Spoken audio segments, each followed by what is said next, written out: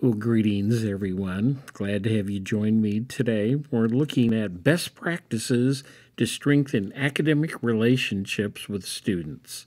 There's things that we can do in study group programs and in the classroom as faculty members that can help to strengthen the relationships with students, help them to develop a sense of belonging, which can equal retention and graduation rates. That's the reason why all of this is so important. Developing a sense of inclusion and also fighting against racism. Hopefully in this discussion I'm going to be able to make some connections among all of these concepts here. This was a presentation that I gave with the College Reading and Learning Association Heartland Conference back in 2021. And what I'd like to draw your attention to is to this web link that's down here in the middle of the page then. Highly recommend that you go to this site because the PowerPoint slides and all the reference materials that I'm going to talk about during the talk are all going to be there, and you can be able to download all of those. The thing that I do is that I follow the admonition of my college students, which is don't read all the PowerPoint slides to us word for word.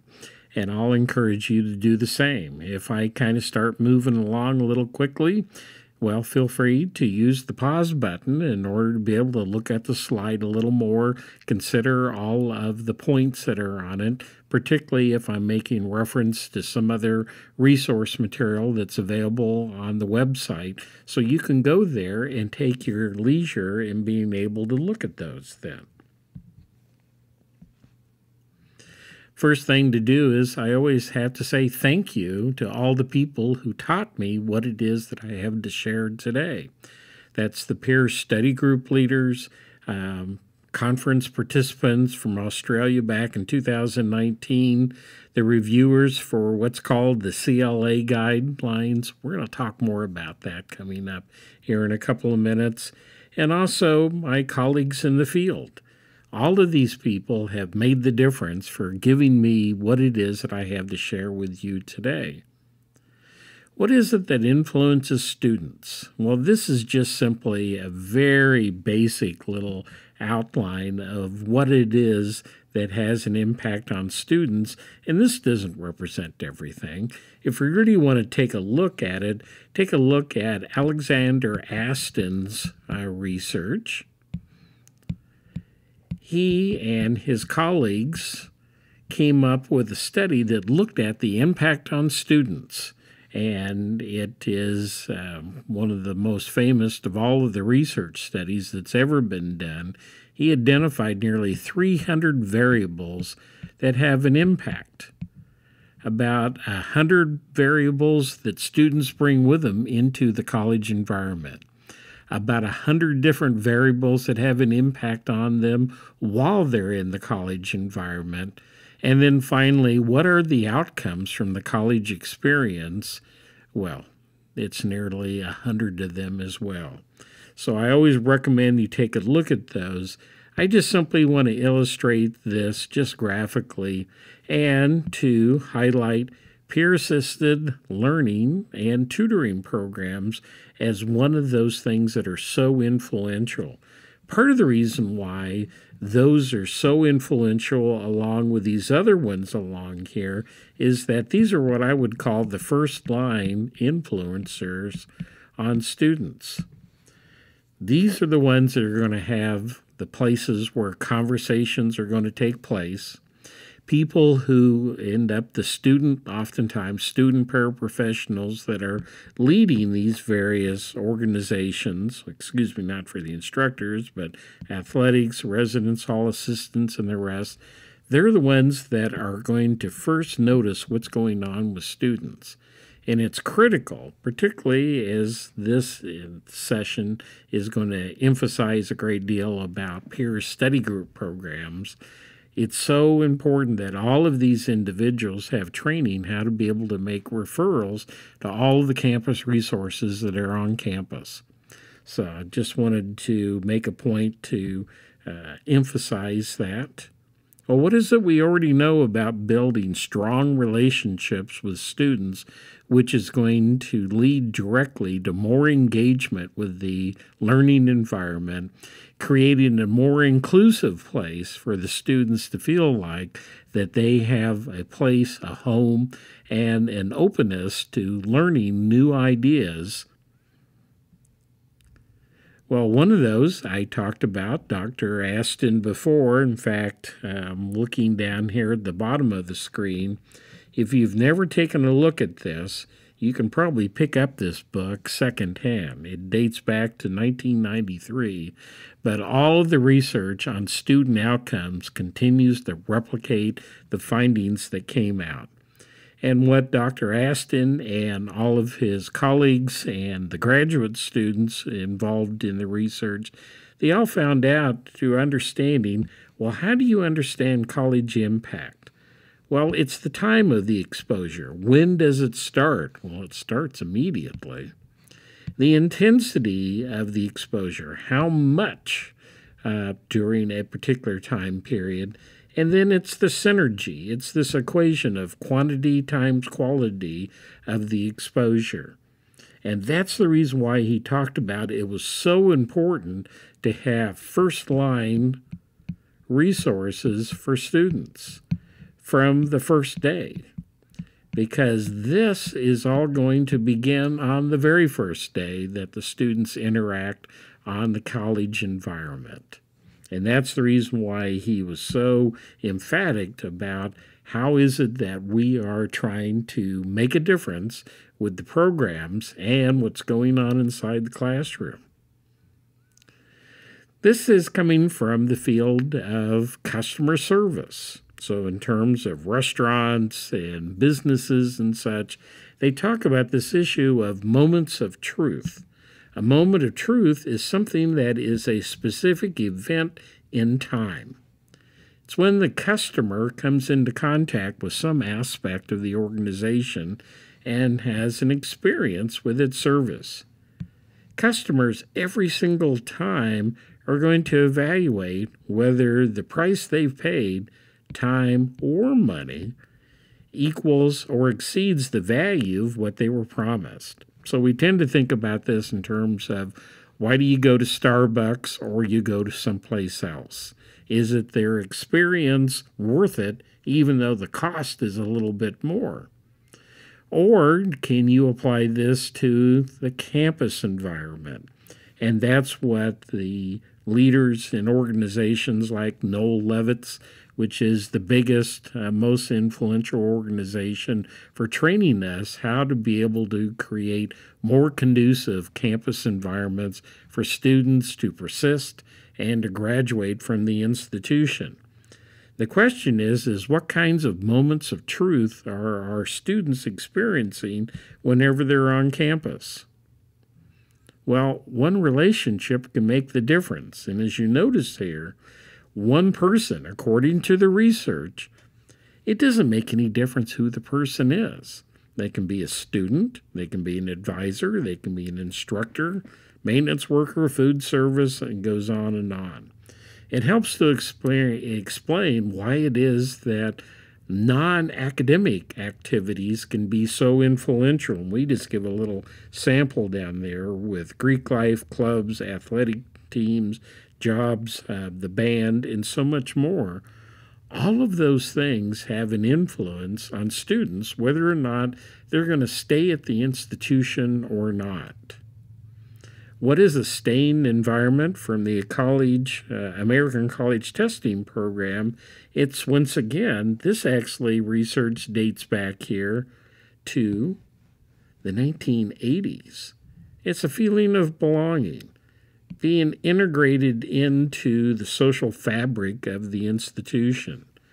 How many chances do you have for personal involvement at the institution? What is your positive identity? How do you feel about yourself, and how has the outside environment having an impact upon how you're feeling about yourself and also your self-esteem. So all of these things are having a tremendous impact on whether or not you're going to be successful at school. A question for you: is a sense of belonging received from the campus climate or generated within a person? I'll let you think about that just for a moment.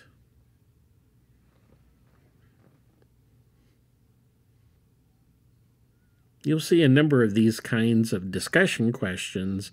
My suggestion is pause the video, consider the question, come up with your own answer, and then see how we discuss that following. Well, Tinto talks about what is it that has a big influence on whether or not you're going to stay at the institution. Now, I've used this particular PowerPoint slide probably dating back 35 years at least. Whenever I used to do lots of presentations about the supplemental instruction program, which I worked with at the University of Missouri, Kansas City, and the National Center for SI at that time. I'll have to admit, I tended to focus on these top two issues up here when I talked about why was it that supplemental instruction was so helpful to students. Well, it helped them to deal with the difficulty level they were experiencing inside of the course and their worry about whether or not they're going to do well on the exams. And also I talked about incongruence, that what students were thinking wasn't necessarily aligned with what the professor was saying and what was contained inside of the textbooks and the assigned readings. And if you can't make the connections among those three, then you end up experiencing incongruence. And the assumption you make about yourself is, I don't belong here, because none of this seems to make any sense. You don't actually blame the teachers, and you don't blame the reading material. You end up assuming it's about me, and I don't belong. Well, what Tinto also was telling us inside of these themes of attrition, reasons for people dropping out, are mostly social ones down here on the bottom. Difficulty making an adjustment to the surroundings. Being very isolated when you're on campus, or regardless wherever you're living at, your experience is you walk into a class, you feel like a loner, you sit down, you experience incongruence, and then you walk out and you wonder, why am I doing this? And then also you end up falling in with social groups that maybe aren't being as supportive as what you're trying to experience as you're going through the college experience. So what has Tinto been up to in recent years? And this is kind of where we're going to be focusing a great deal for our conversation today. It's this sense of belonging. You know, Tinto is well known for all of his books and research about predicting why do students drop out. Well, in the past couple of decades, he turned his research interest and was identifying how is it that we keep students included, they have a sense of belonging, and how do they persist till they complete whatever their goals are academically. Well, what he found was that students have got to see themselves as members of a community, either for faculty or for students, which is our major focus for today. And it talks about what kind of a campus climate that they have, and they perceive the college as welcoming and has a culture of inclusion. Boy, isn't that one of our words that you see a great deal, but it's actually been in the research literature for decades. Learning occurs in communities, and that's something that Dr. Tinto has been emphasizing so much in his research. I'm going to talk to you about a number of ways that belonging expresses itself. What's it really look like? And much of this came from interactions with the students and the faculty and the staff at a SI PASS conference. PASS is a name that is often used for referring to things that look like supplemental instruction. PASS, peer-assisted study sessions. There's other definitions that are used out there. But one of the things that I want to emphasize is what are the lessons that I learned from these people in addition to what I've read in the professional literature. So I want to give proper attribution to my to my Australian colleagues. And these are slides that are going to have so much information on them. I'm not going to try to hit all of the major points because I can't. These are all distilled down from hours of conversation and small group discussions with them at the conference back in 2019. But what I want to emphasize is, number one, belonging comes from a welcoming and an encouraging environment. Each one of these bullet points here are ways that you can take action in order to help to facilitate that environment and making sure that it is encouraging and welcoming. Whether it be things like icebreakers in order to generate energy, a way to learn names, and also to start the conversation. The SI leader, or whatever you call your program, sits among the students rather than in front of the students, not in front, but is part of the conversation. And the leader establishes a friendly and a relaxed environment. All the other bullet points are just as important, but I just wanted to pick out a couple of those that I thought were significant. Another one is talking about developing personal relationships. It's so important to learn student names. We were very lucky at where I worked at the University of Minnesota. I ended up receiving 2 weeks ahead of time a list of all the students in my class and their photographs from their student IDs. And it made it easier for me to memorize students' names and faces. They so appreciated that, and they particularly those who were from outside the U.S., or had traditions and cultures from outside. It was important that you had correct pronunciations. So that's the reason why, for me as a faculty member, that was part of my 2 weeks, was to prepare for names that I was unfamiliar with, but could be able to correctly pronounce them. Nowadays, I make a point to do the same whenever I get in the car for a Lyft or a Uber ride, and they so appreciate that, both for my students as well as my Lyft drivers nowadays. But understanding cultural backgrounds about students and giving students an opportunity to be able to talk. And that's the reason why individual talk from having office hours, that provides an opportunity for the individual conversations. And I've noticed that many of the study group programs now are now having their study group leaders have office hours for 1 or 2 hours per week. Oftentimes they use that time in order to help prepare for other upcoming sessions, but it gives opportunities in order to personalize the conversation. It just isn't a group of students plopping down in a room and then starting to talk about the academic content material. It's important that students be treated as individuals and giving them that opportunity to develop that. One of the things that's so important is that normalizing challenges. It means that simply it's normal to go through the challenges. And the SI leader, I keep using that term there, sorry about that, the peer study group leader, shares about their own challenges with the life, school, work balance. I did the same thing as a faculty member with my students, and they so appreciated it. On the first day of class, I shared about how I was first-generation college.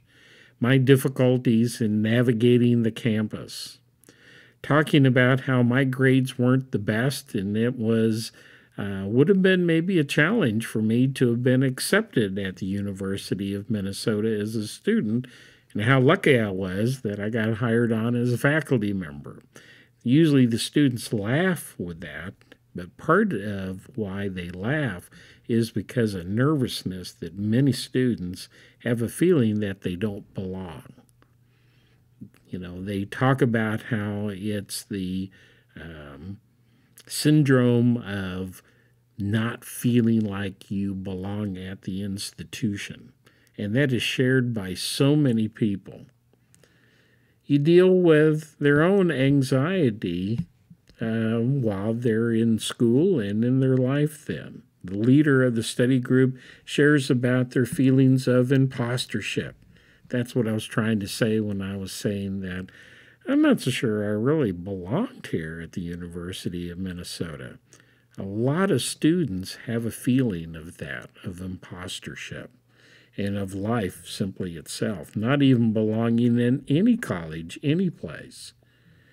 And also they share about how this is a place in order to develop new friendships and become more involved in college activities. So the study group program can be a fostering place that not only start up connections between them and their students, but also to help them to develop connections with other people on campus. This issue about failure is becoming more and more important. Many students worry all the time about failing. And the idea that normalizing failure is really important. Once again, the study group leader can share their fails. And one of the things that's so important is that you can fail an event, but that does not mean that you're a failure, which is a character trait. That's a really deep concept. I've been working on an article here in the past couple of years about all the failures that I've experienced in my life and how they actually bridged me to A, learning lessons, B, sending me to further places on my journey. They're events, they're not character traits. And that's not a trite set of words. Think about that deeply and about how it is that your study group leaders, or you as a faculty member, or you as a director of a grant program can be able to communicate that.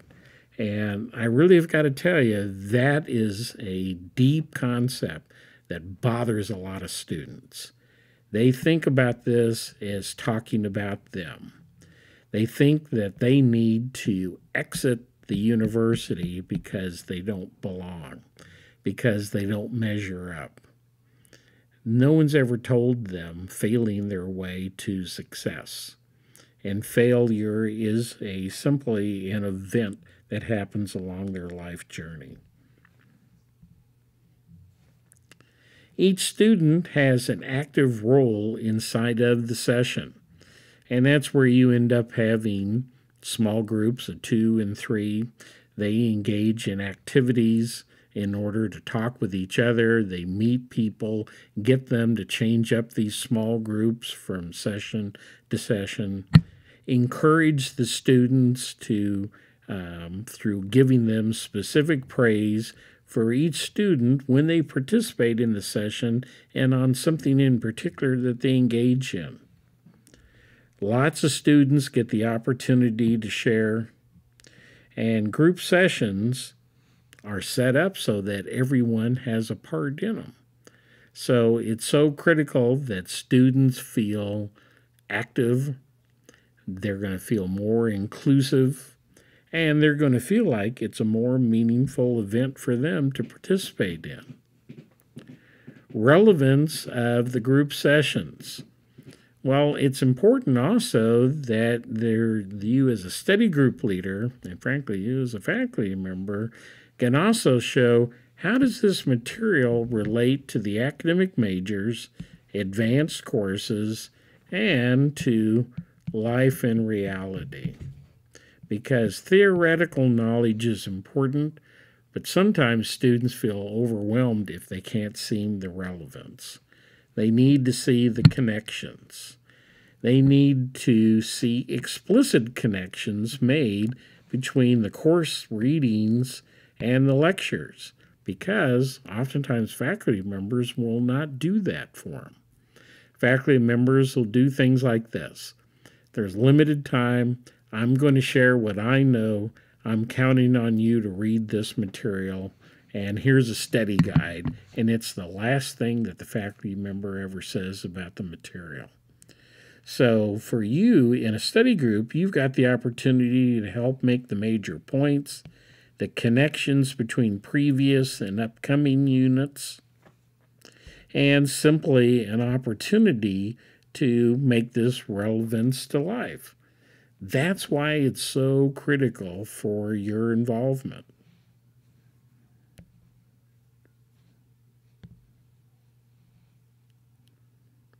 What's the difference between inclusion and belonging?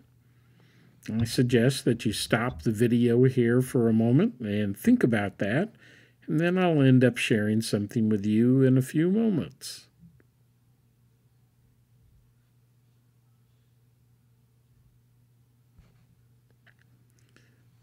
This was the answer that we came up with our discussion. Inclusion is about what the institution is doing. And it's really something that comes from the outside. It also could be the faculty member.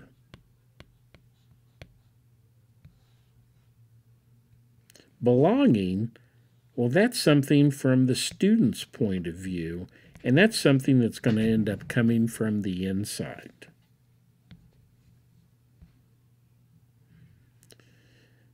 I like this graphic here because it just simply reminds me that which is more important? Well, that's a false answer or false question. They're all important. It's a sense of inclusion, which is related to belonging. And then all of that, well, that's all going to have an impact on how I feel as a person. What is my identity? So in a sense, which is the most important? Well, it's all important.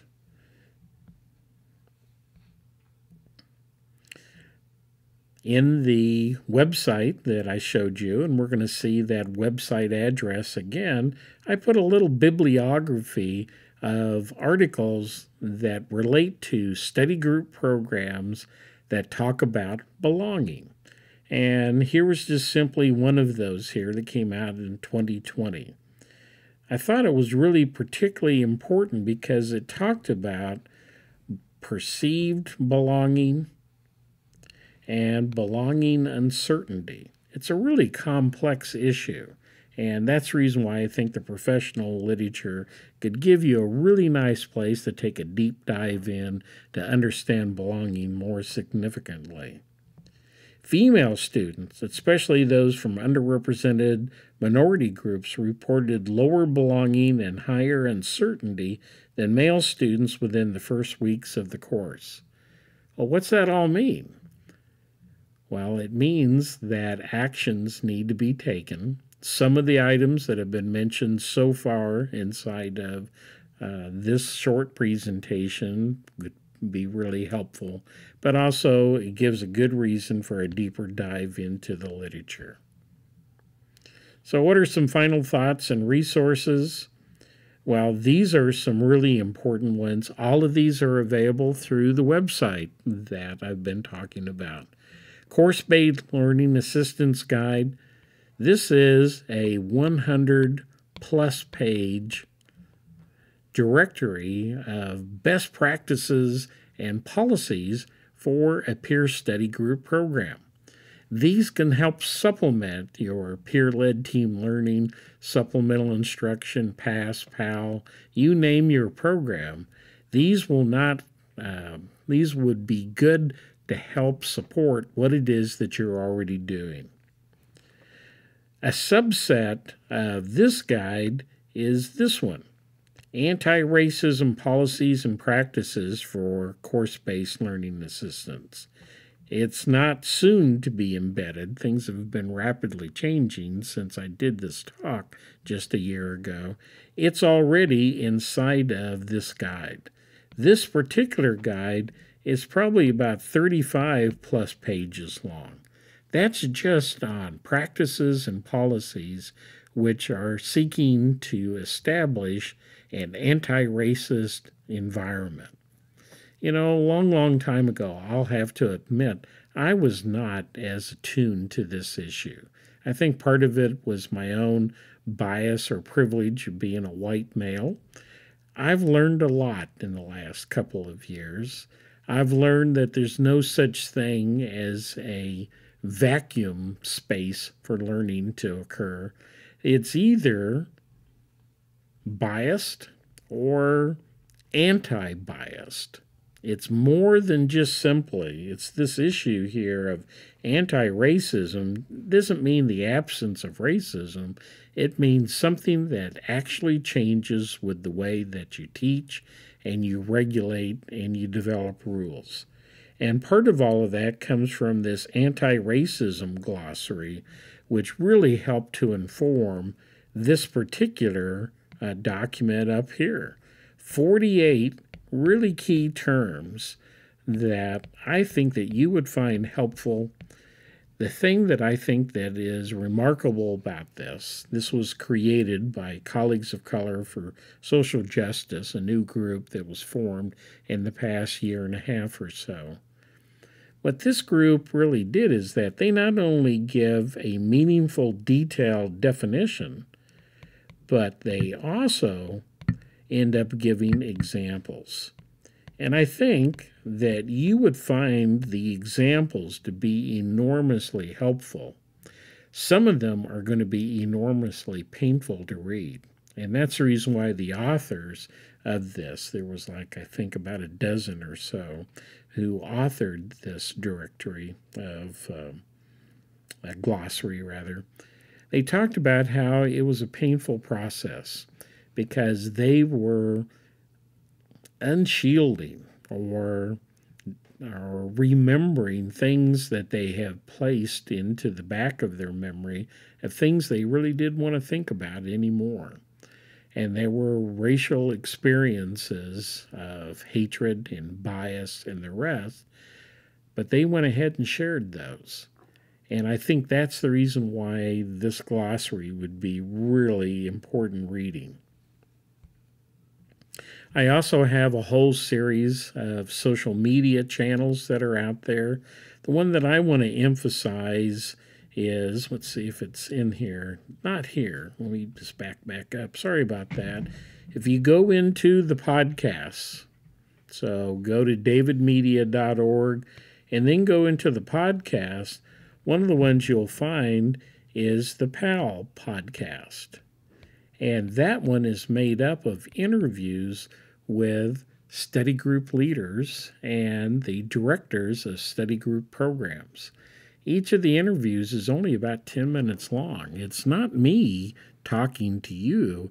I ask some 6 or 7 questions, and then we hear some real wisdom come from the study group leaders about what they're experiencing, what activities they've created, and what are some recommendations they have for their fellow study group leaders and the program managers.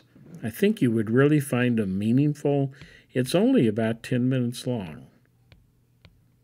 So, highly recommend that you go and you check that out. Also, if you end up going to that website, you'll also find a couple of directories, a couple of books which were created by our study group leaders. One was called Tried and Tweaked Activities to Re-Energize Peer Learning Sessions. Well, this one was really created by the study group leaders. Same thing over there, 2 or more heads are better than one.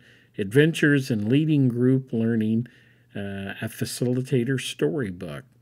And the study group leaders share short stories, and they've all been organized according to themes. I highly recommend it. You can see the, let me just emphasize that. You can see the URLs that will take you directly to the PDF, and you can download that.